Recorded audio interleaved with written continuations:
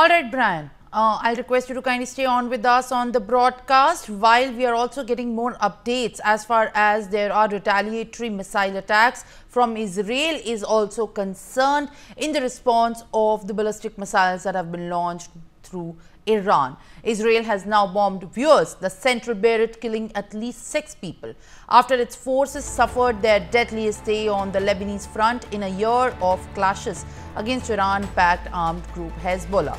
Israel has said it conducted a precise airstrike on Beirut. 3 missiles also hit the southern suburb of Dahiyeh, where Hezbollah leader Hassan Nasrallah was killed recently.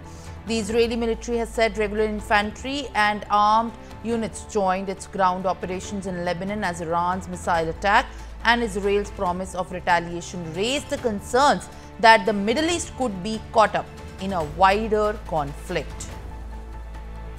Brian, as we are also understanding the facts that are coming from the conflict that's in fact escalating in the Middle East, Israel has also now bombed several locations and 3 missiles have hit the southern suburb of Dahiyeh, and in fact now it is seeming like there is the onset of even more retaliatory attacks coming from Iran.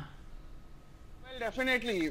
Israel has clearly said that they will take a further step and a much harsher step than Iran took, and now at least even 2 people were killed and 11 were others injured also in this very Israeli attack on the Bashara neighborhood in central Beirut that happened early Thursday, which was even given as a statement by Lebanon's health ministry, and the attack occurred in early hours, marking a very significant escalation also in the ongoing effect. And even now the death toll from this very Israeli strike on central Beirut has even risen to 6 also.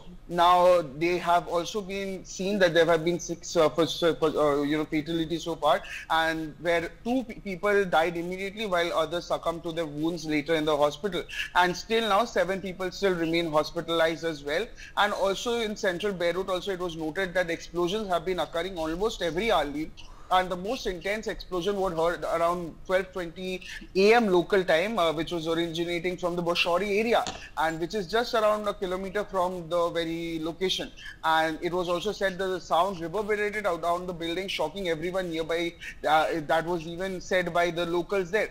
And it also the missiles also targeted buildings that was reportedly struck also on a specific floor. So details are still unclear, but Lebanon's Ministry of Public Health confirmed that the death toll now stands up to 5, up from 2 earlier that happened on spot, with 3 more victims that were succumbed to their injuries, and around 8 others are still being treated in the hospital.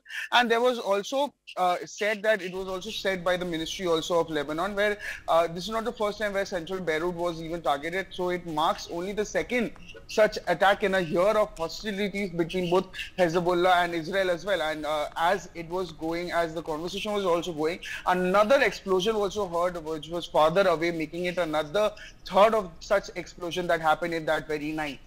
Simran. All right, Brian, thank you for sharing the